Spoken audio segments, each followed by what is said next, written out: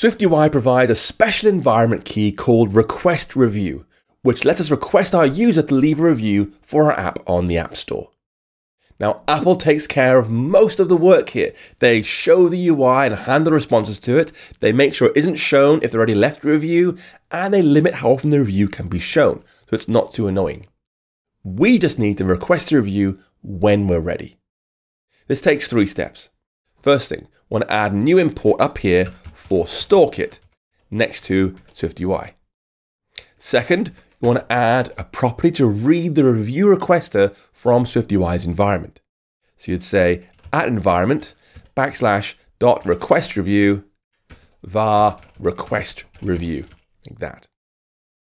And third, you got to request a review when you're ready. Now, when you're just starting out, you'll think to yourself, I'm going to make a button here called leave a review, and that is going to call request review. However, that's far from ideal. I mean, it'll work. It's obviously going to work. I can press run, press leave a review, boom. It works. It obviously works, but it's not ideal because we are requesting that the review prompt be shown.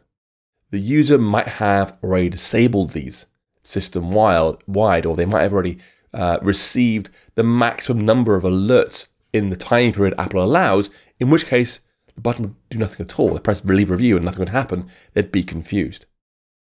Instead, it is a much, much better idea to call request review automatically when you think it's the right time, not based on user feedback. A good starting place for this is when you think the user has performed some important task in your app a certain number of times.